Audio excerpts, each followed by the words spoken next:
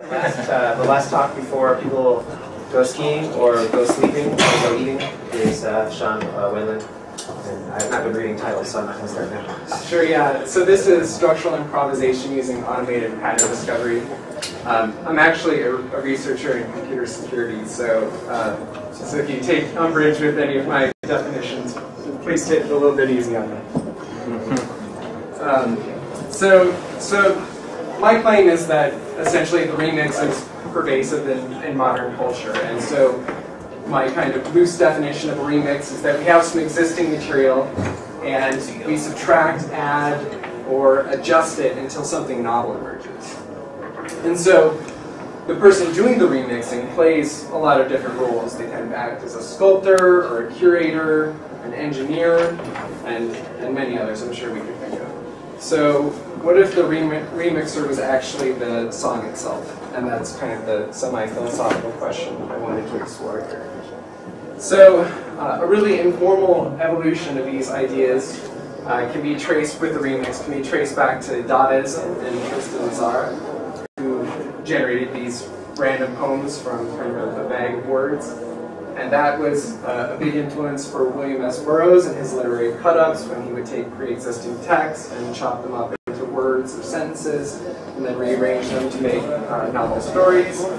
And of course, the pervasive phenomena of the remix in modern pop music is hip-hop and sampling, and taking that one step further into mashups. So artists like Danger Mouse, who did the Grey album, where you have backing sounds from the Beatles' White Album and vocals from Jay-Z's Black Album, or an artist like Girl Talk, who's very comfortable mashing up the vocals of James Taylor with dirty South rap lyrics. So the idea here is that there's this spectrum of structure. So we have random pieces like Burroughs cut-ups or some of Stockhausen's pieces. Then we have, some intentionally often more predictable techno, not a slam on techno. And then maybe in the extreme case, the most predictable music might be, an example would be Cage's 433. So obviously there's a spectrum between, totally random music and totally predictable music. And so that's kind of what I wanted to explore in this, is this spectrum in between. So there's this interplay between structure and order and chaos. And so one way I sometimes think about music is this perceptual information channel, kind of a Shannon information channel, from the creator to the consumer. And so outside of kind of philosophical points, to most people, both of those extremes become interesting. If we're just listening to the same note over and over and over ad infinitum, or we're listening to something totally chaotic that we cannot hope to predict, to most people those extremes aren't super interesting. So, and recent research has started to measure that this balance of familiarity and surprise kind of maximizes people's appreciation. So this has a lot to do with how complex is a song. And so there's two components to this. There's how random is the signal. So random meaning, unpredictable, concepts of surprise and anticipation, our expectations, and those expectations being violated. And also how structured is the source. So if we think of a song in a sense as a kind of stochastic process, what is the internal structure needed to express the randomness in that signal that it produces? And so there's dozens and dozens of different definitions of complexity. So I'll just go over two here. So there's the KC complexity, which is also known as sometimes as the deterministic complexity of a string S, is the length of the shortest universal Turing machine program that produces S. So in this notion of complexity, we're kind of associating randomness with complexity. So if we have a uniform random bit string, we can't really compress that in. So the shortest universal Turing machine program is essentially going to have to store that string to explicitly reproduce it.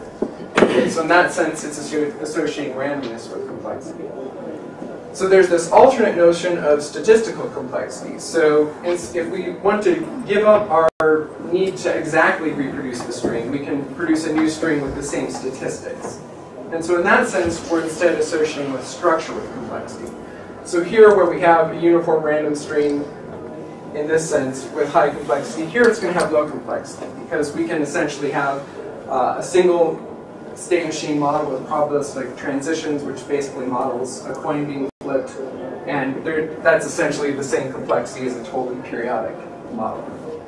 Okay, so what I think is interesting about this notion of complexity is it kind of captures this notion that I was talking about, that between these two extremes there's this structure, and that leads to often to more enjoyment.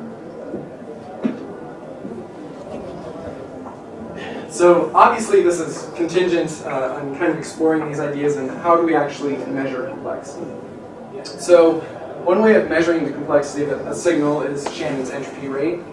And one way that's often approximated is by the Lempel-Zib algorithm, so implemented by something like gzip. And there's lots of people who argue that that's not really a good approximation, but we'll leave that for a different time. But also the complexity of the source. So again, if we think of the source that generates these nodes as some sort of stochastic process, what's the complexity needed to produce information at a particular entropy rate? So the model that we're using is this minimal causal representation from statistical physics called an epsilon machine. And that can directly calculate the entropy rate, h mu, and the statistical capacity c. And so this is what we're referring to in the title with automated pattern discovery. So just to kind of unabstract it from its kind of statistical physics usage, it'll be more familiar to people in machine learning as basically a special kind of hidden Markov model with an edge-emitting hidden Markov model with deterministic transitions. And we have special states called causal states, which are equivalence classes of histories with the same next symbol prediction. And the number of states in the HMM is conferred directly from the data instead of having to specify the topology of the model beforehand. And so these are, in the limit of infinite data, the claim for epsilon machines is that they're the minimally sized, optimally predictive model of the stationary stochastic process. So here's two really simple epsilon machines. So this is a period 2 process. We have 2 states, and here we have labels on the transitions. So on the right-hand side of the label is the symbol that's being emitted, so 0 and 1.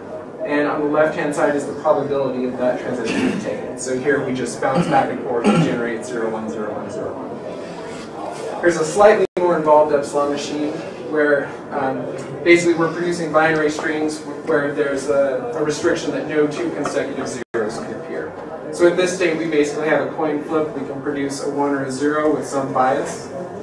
But if we do produce a 0, we're in state B, and we have to follow that up with a 1. Okay, so that's another simple epsilon machine. And of course, they can be more involved, and they'll get much hairier than that in reality. So we're kind of exploring these trade-offs with this very simple algorithm that we're calling auto remix. So the idea again is that we allow a song to remix itself at various levels of granularity. So in this work we focus on beats. And so the idea is that we essentially have some waveform, we run a beat detection algorithm on it, and we cluster similar beats together. We'll have a time series of cluster IDs, and we'll infer this epsilon machine from the time series of cluster IDs. And then we can use the epsilon machine to generate a new time series via a random walk on the epsilon machine. And so essentially we're treating the song as a stochastic process, and the clustering allows us to adjust the amount of entropy in the model. So I kind of went over this already, but this is just a really simple example. So we have our waveform. We run a beat detection algorithm on it and say we have some sample with 4 different beats in it. And we'll run some clustering, so say just standard k-means. And we'll group these first 2 beats into one cluster and the second 2 beats into a different cluster. And then we'll infer an epsilon machine from that. And we'll do a random walk on the epsilon machine, and we'll sample from this first cluster. And we can see we end up with 4 beats again. we're sampling from this first cluster, we can either pick beats 1 or 2 for that, and this time we chose a 2. Here we have cluster ID 1, we can sample either of those 2 beats, and this time we chose a 1, and so on. So we get kind of a shuffled version of the beats in the song. So kind of the limiting cases are we can choose the same number of clusters as there are beats in the song. And so every beat gets assigned to its own cluster.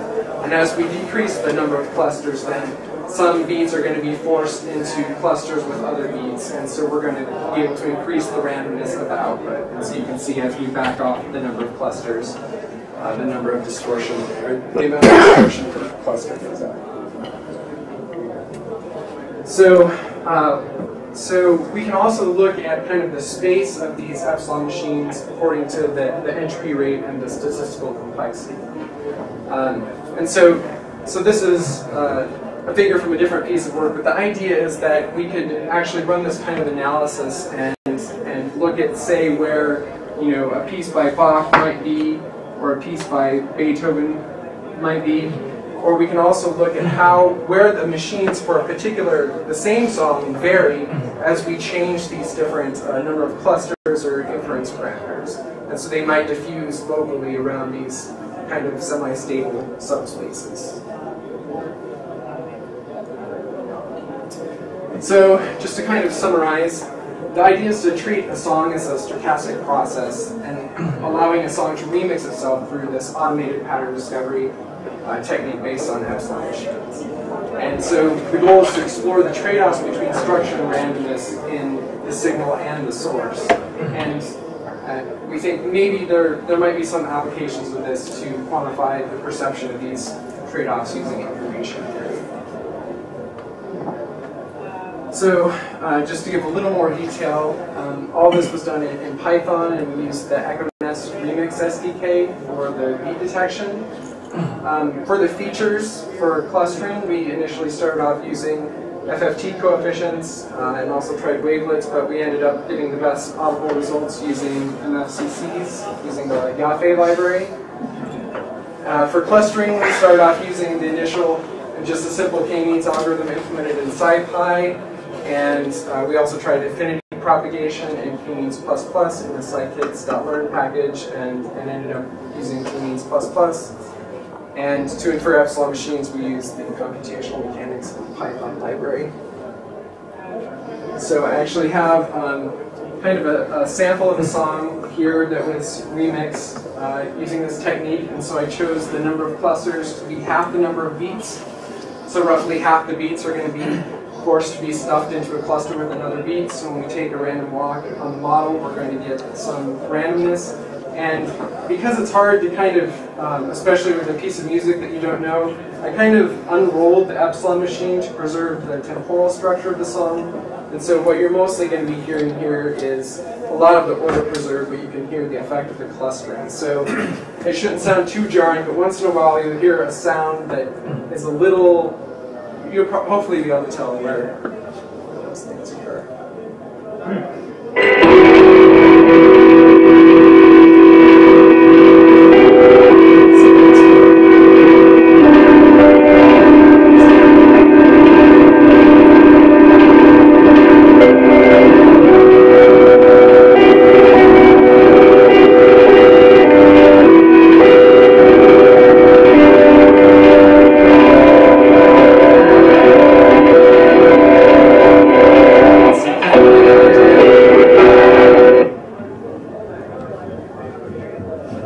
So